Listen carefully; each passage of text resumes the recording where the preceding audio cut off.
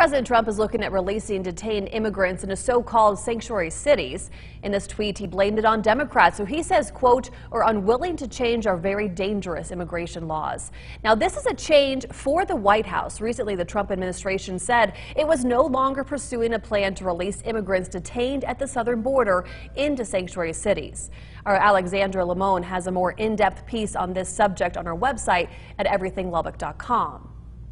And hey, for everything that is going on in the nation, we have a team in Washington, D.C., and they're covering it all for you. You can find out everything from how lawmakers are working on relief for flooding victims to a woman now fighting for young women who were victims of sex trafficking after spending 20 years in prison. Just visit our website, everythinglubbock.com.